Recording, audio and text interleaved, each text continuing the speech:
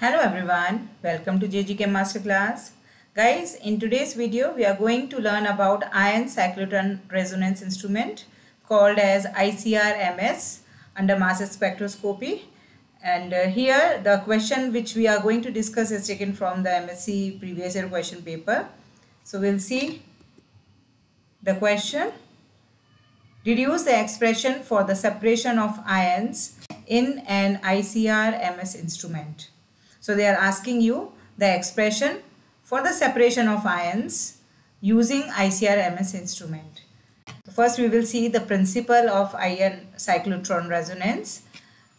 Based on this, it says the trajectories of ions are curved in the magnetic field, and if the velocity of the ion is low and the field is intense, the radius of the trajectory becomes small, and the ions thus trapped on a circular trajectory in the magnetic field. So the ion cyclotron work on this principle.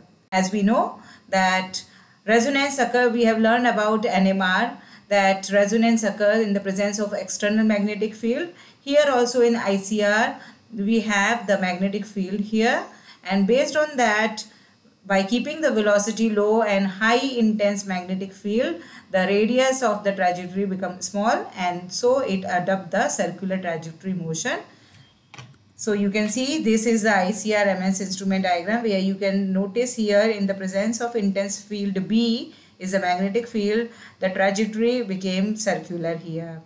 Okay, so we'll see now the derivation as they are asking the expression here.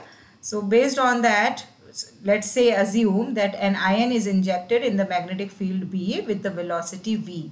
So the equations which will be applied here are centripetal force F is equal to QVB. Here Q is a charge, V is a velocity, and B is a magnetic field.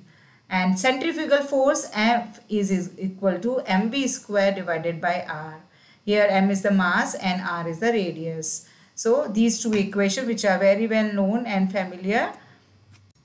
So the ion stabilizes on a trajectory resulting from the balancing of these two forces. We will see the two forces you have to equalize. At that point the ion will be stabilized. So we can write QVB is equal to mv square R, and if you cancel the V, we can also write it QB is equal to mv divided by R. So ion completes a circular trajectory of 2 pi r with the frequency nu is equal to V divided by 2 pi r. This is the circular trajectory. The frequency is given here, and therefore we can write the angular velocity omega is equal to 2 pi nu, and 2 pi nu is equal to, so here this is angular velocity which is equal to 2 pi v, and we can write that is equal to V by R, because the frequency value which is given here is V by 2 pi R. So if you place the here angular this frequency value V divided by 2 pi R, you will get the V by R here. So there is a difference. This is 2 pi nu, which is a frequency, and here V for the velocity. And V by R, you can also rearrange this equation in terms of V by R. So we can also write it like Q by M B. Q means charge divided by mass here, B. So this is the angular velocity formula, which is very important, and the derivation which they are asking for the separation of ions is based on this equation only. So we will see, as a result of this equation, the frequency and the angular velocity both are dependent on the ratio of Q by M B. So this term is very important. If only ions with the same size, same m by z ratio are present, ion motion can be related to a regular sine wave.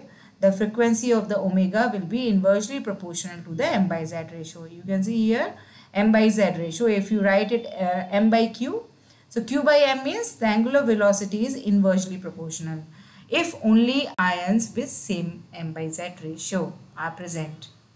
You can see omega c will be is equal to q by m b. If ions with different m by z ratios are present, circular motions with different frequencies are detected.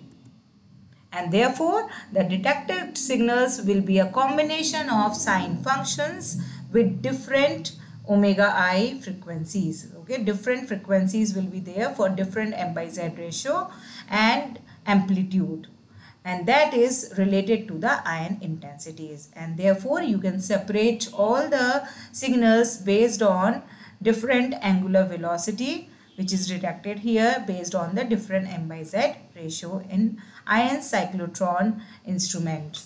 So I hope you understood the expression, based on which expression the angular velocity depends on the m by z.